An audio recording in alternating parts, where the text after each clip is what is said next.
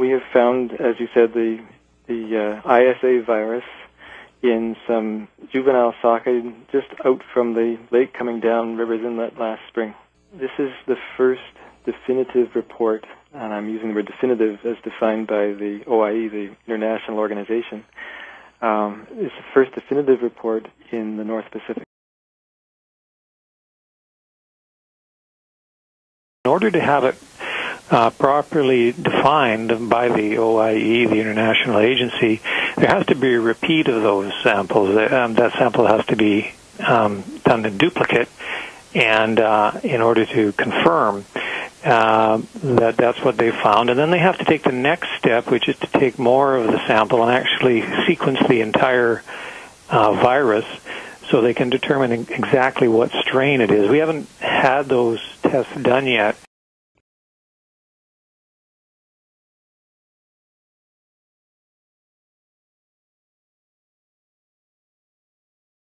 I can personally think of no plausible explanation for how it got here other than in the salmon farms.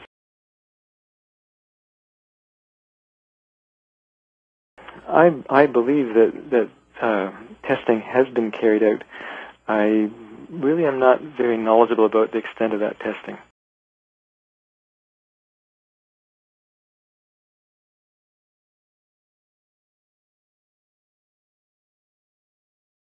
As Dr. Routledge mentioned, he wasn't very aware of the status of the testing on our farms, and we have a very comprehensive program of testing for fish health, and we have been actually doing tests for the ISA virus now since 2004.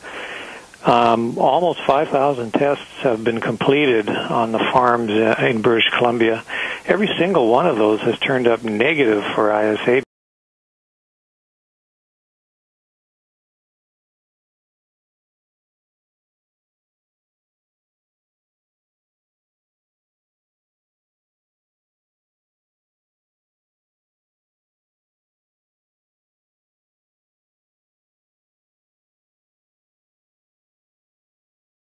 We're in agreement with Dr. Routledge when he said yesterday that there's three things we need to do. You know, we need to get and look at the full DNA of this virus, find out just which variant it is and how long it's been in BC, a long, long time or a short time. And then we need to go and look into the wild fish populations and find out, if we can find it, how widespread it is. And then if it's found out there, is it actually causing disease, or is it just something that's riding along with these fish?